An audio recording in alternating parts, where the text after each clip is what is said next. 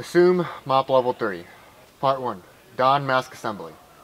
A. Stop breathing and close eyes. B. Remove helmet. Put helmet between legs, above knees, or hold rifle between legs and place helmet on the muzzle. If helmet falls, continue to mask.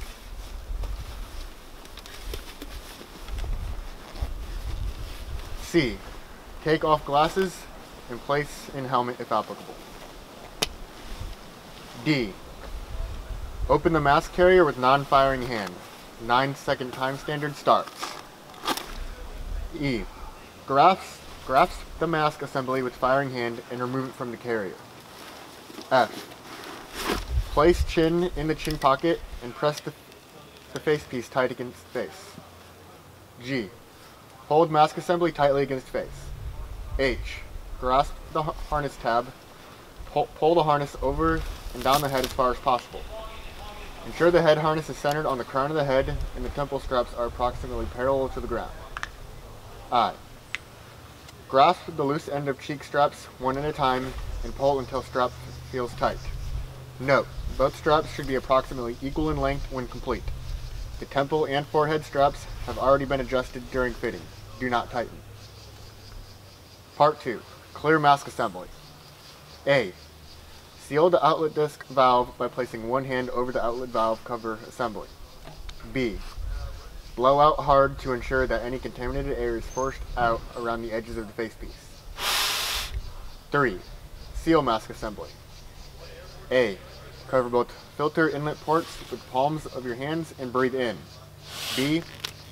Ensure mask assembly claps against face. C. Resume breathing. 9-second time standard stops. 4. Give the alarm. Shout gas, gas, gas. Gas, gas, gas. And B. Give the appropriate hand and arm signal per unit SOP. 5. Close mask carrier. 6. Don the mask hood if applicable. Note, if the soldier is using mask in conjunction with Joint Service Lightweight Integrated Suit Technology, JS list, he or she skips this step, as the mask lacks a hood because it is built into the JS list. Be careful in pulling the hood on the hood because it could snag and tear on the buckles of the head harness. Be careful not to break the face piece seal when pulling protective hood over your head.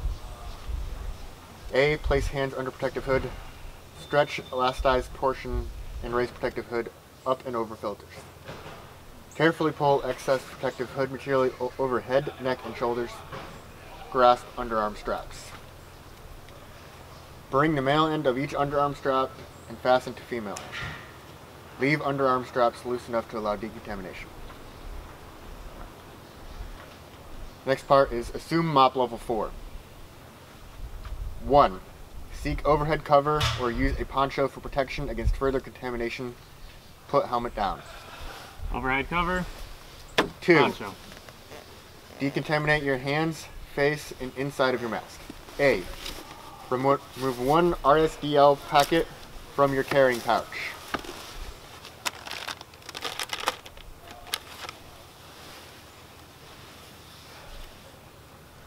Safety. Avoid contact with eyes and wounds. If contact with eyes or wounds occurs, rinse with water as soon as possible.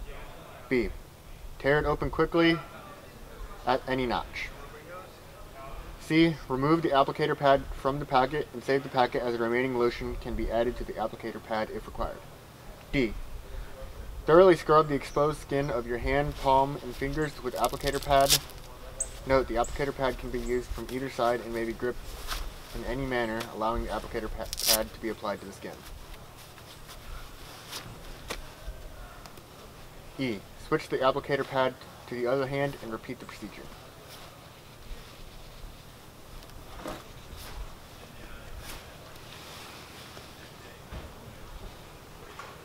F. Stop breathing, close eyes, grasp mask beneath chin, and pull mask away from chin enough to allow one hand between the mask and your face. Hold the mask in this position. G. Thoroughly scrub the exposed skin of your face with lotion from the applicator pad. H. Thoroughly scrub across your forehead. I. Beginning at one side, scrub up and down across your cheeks, nose, chin, and closed mouth. Avoid ingesting. J. Scrub under the chin from the ear along the jawbone to the other ear to coat your skin with lotion. K. Turn your hand over and scrub the inside surfaces of the mask that may touch your skin. Be sure to include the drinking tube. Note: do not apply lotion to the lens of the protective mask. The RSDL may cause loss of transparency. L. Keep the applicator. M.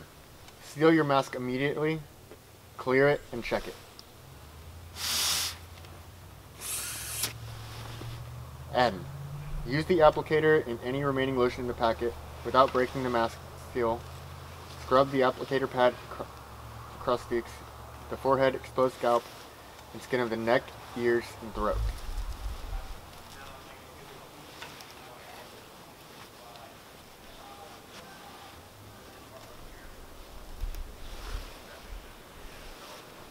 O. Secure and tighten the hood.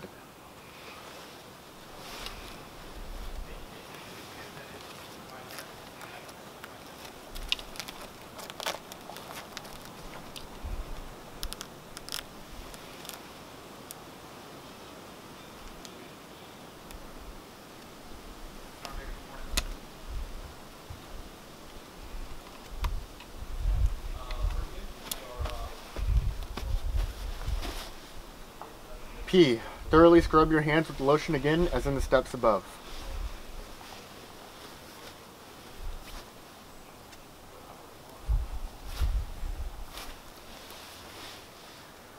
Q. Assume mop level 4 by putting on protective gloves and fasten Velcro.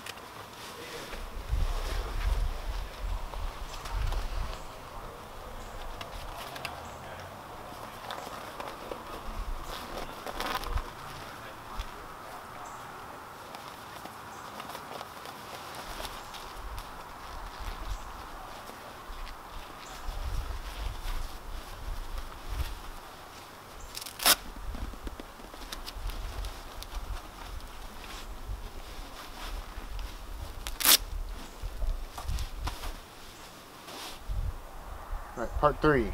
Decontaminate your equipment using either M295 or M334. A. Open the M334 or M295 at either end where the kit is notched. Remove one M334 or M295 packet from the kit.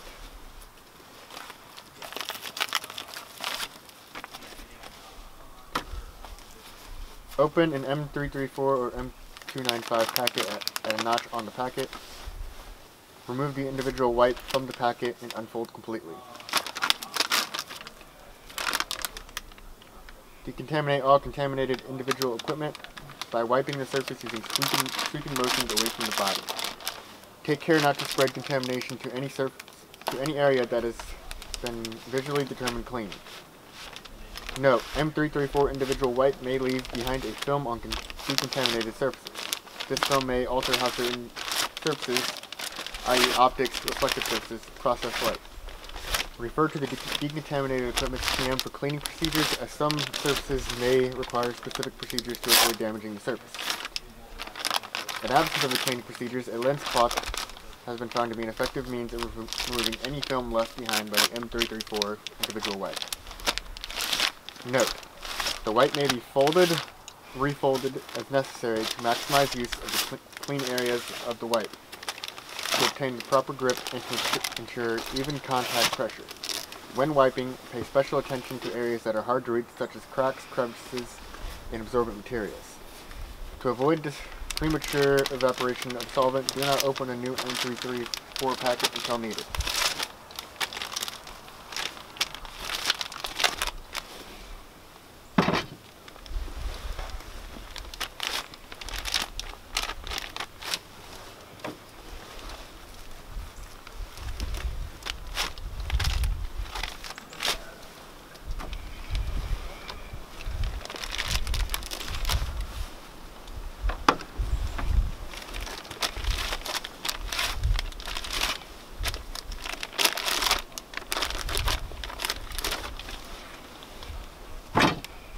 finally, dispose of contaminated waste material in accordance with unit SOP and local and federal regulations.